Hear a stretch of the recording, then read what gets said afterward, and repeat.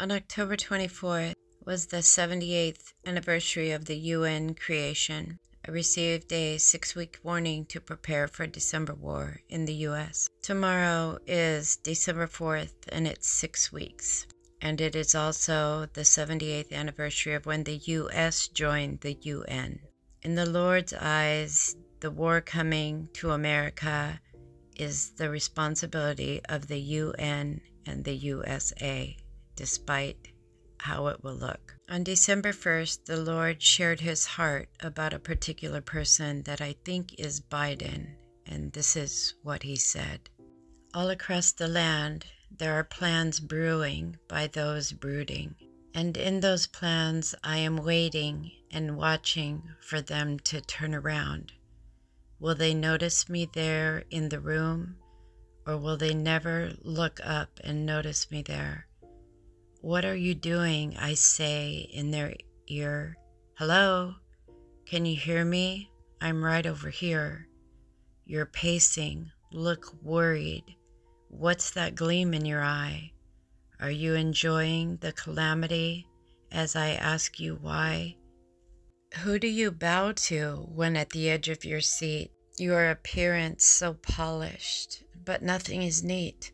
Your crumbled up ideas are littering the streets, just kicking the can of your duties, all incomplete.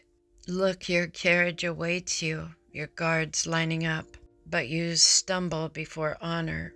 Just ignore that defeat.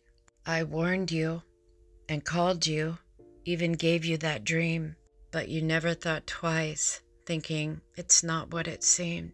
And now you're delivered into hands you don't know, pretending you know how to run the whole show. A director, a producer, I'll wait for your green light go. But I say stop, tell them forget it, and that you don't know. What's even worse than you driving a stake in the ground?